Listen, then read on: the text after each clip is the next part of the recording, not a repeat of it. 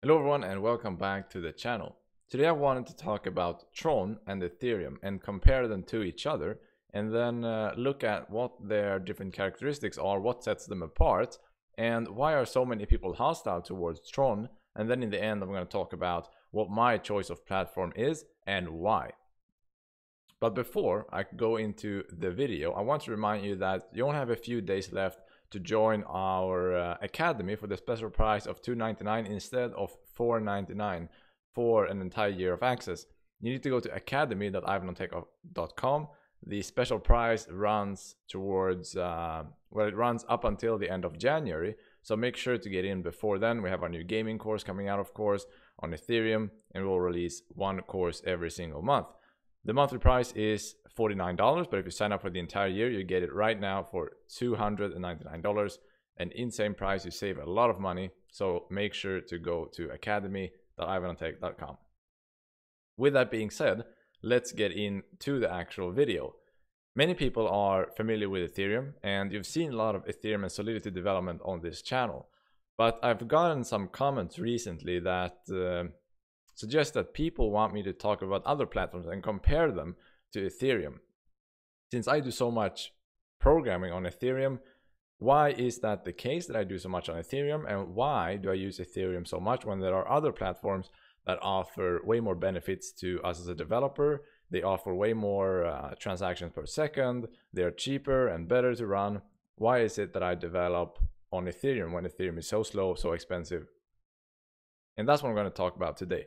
So first of all, what are the characteristics of Tron? Well, if you compare them to Ethereum, it looks quite nice. They have no transaction fees, they have no gas cost, there are no cost of doing migrations, they have 2,000 transactions per second versus Ethereum's 15 to 30 transactions per second. And that sounds great, right? Amazing.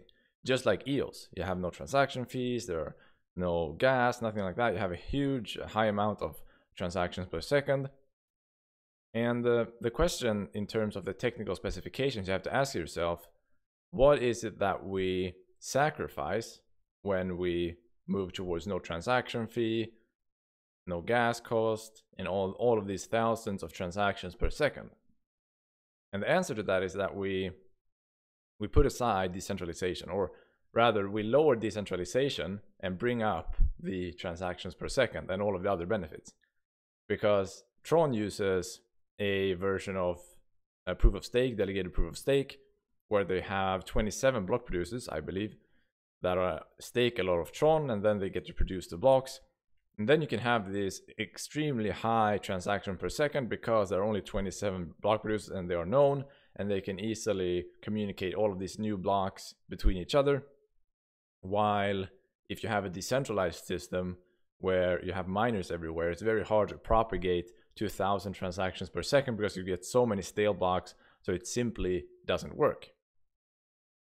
So that is the main issue between the two. So you have a fight or a tug of war going on between speed and decentralization. And I've talked about this previously when it comes to EOS, that EOS and Ethereum are two different platforms because one is more decentralized than the other, in my opinion, and the other one is faster, cheaper to run, and so on. And it's the same thing with Tron. So you have to take that into account. It depends on what you're going to develop. Are you going to develop a game? Maybe it's enough decentralization to do it on Tron. If you're going to develop a financial application, maybe you want the decentralization of Ethereum. Or maybe you claim that none of them is decentralized because mining pools mine everything, and there are many opinions here. I'm not gonna debate that today. I'm sure we're gonna get a lot of people discussing in the comments, which I love. But it's no secret that I like Ethereum better. And apart from the decentralization issue, which is the main reason that I choose blockchain anyway, there are other things that surround Tron or surrounds Tron's history that doesn't look too good in my view. They have a history of plagiarism where they copied large part of the Ethereum white paper, and this has become almost like a meme where they plagiarized the Ethereum white paper and they got busted for it. Now I guess they've rewritten it. And they also have this history of doing this funny pre-announcement where they announce the announcement of an announcement. And that has also become a meme in this community. They do a lot of promotions. If you look at Justin Sun, which is the CEO of Tron, I guess. Sorry. The CEO of Twitter. Not the CEO of Twitter. The CEO of Tron, Justin Sun. If you look at his Twitter profile, it is almost exclusively a bunch of promotions about Tron.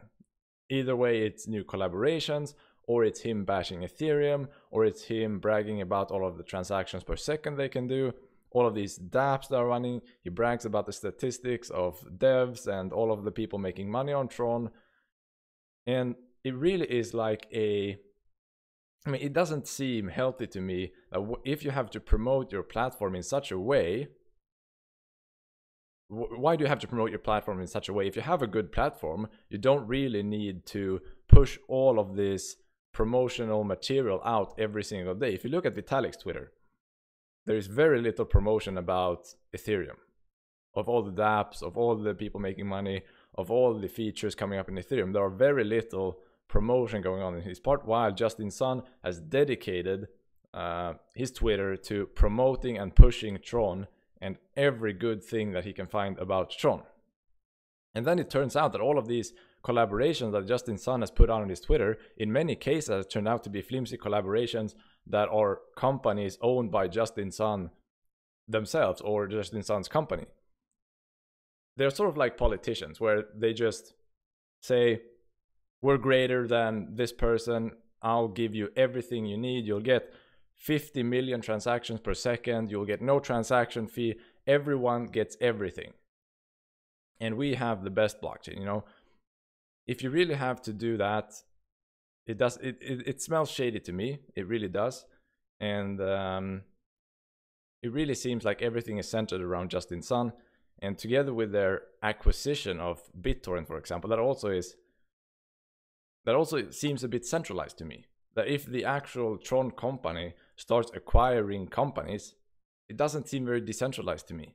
There's a centralized Tron organization, and of course Vitalik and Ethereum has that problem as well, but it just seems so much more shady when it comes to Tron, because all they are doing is centrally pushing their narrative out there, and I don't really appreciate that. But that is only my personal opinion. You might love Tron and you have good reasons for it, and that's completely okay. But that is the reason that I choose to code on Ethereum. Primarily because it feels more decentralized to me. And also, you have a lot more developers and recognition on Ethereum. You have a lot of developers doing Solidity, you have a lot of businesses already on the Ethereum blockchain, and that helps adoption, and it also helps you if you actually want to consult or work in this space to be an expert in the platform that most people use. So if I were to recommend you to use any platform out there, I would recommend you to use Ethereum as well. It is the most popular, well-used platform with the most documentation and with the most examples. It's the easiest one to get started with, in my opinion. With that being said, I would love to hear your opinions in the comment section. That was all I had for today. So if you have any difference of opinion, I would love to discuss with you in the comment section. And if you enjoyed this type of video, don't forget to smash the like button and subscribe to the channel. Also, if you dislike the video, make sure to hit the dislike button and let me know. And I will see you in the next video. Thank you so much for watching.